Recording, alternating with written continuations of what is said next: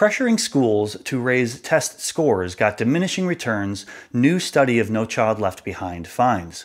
Here's an article from Chalkbeat, and it begins with the right question. Does tightening the screws on schools and teachers lead to benefits for students? For some reason, education leaders are consumed with the idea that it does. But at best, we can say that tightening the screws can result in some small, short-term increases in achievement. This is what we saw from the 2002 No Child Left Behind Act and subsequent years of implementation.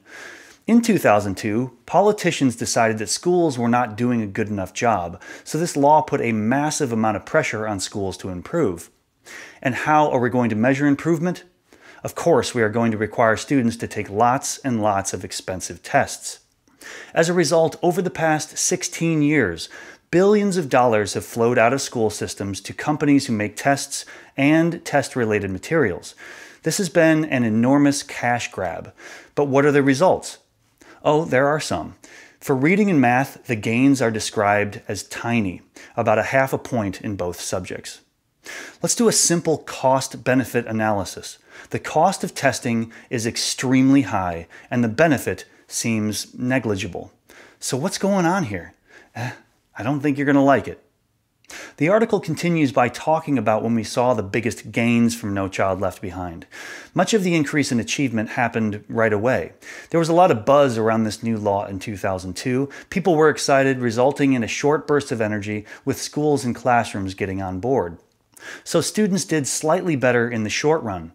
However, over the years, as the newness wore off and the pressure was ramped up, we saw diminishing returns. Things kind of started to fall apart. With the failure rate of many schools increasing, teachers burning out, students stressing out, and parents threatening to opt out. Okay, so let's fast forward. In 2015, the government passed the Every Student Succeeds Act. This act called for student testing every year from grades 3 through 8, plus once in high school in math and reading. That's a lot of testing. It sounds familiar. I guess they are interested in spending billions more to get those same tiny results. Now, I feel like a broken record every time I talk about this issue, so here we go again. Just stop the testing. We don't have to keep doing it. Let's swallow our pride and consider it a failed 16-year experiment and just walk away. Oh, and if we're interested in big results in our schools, let's try this. Take the billions that we were spending on the tests and invest in our teachers.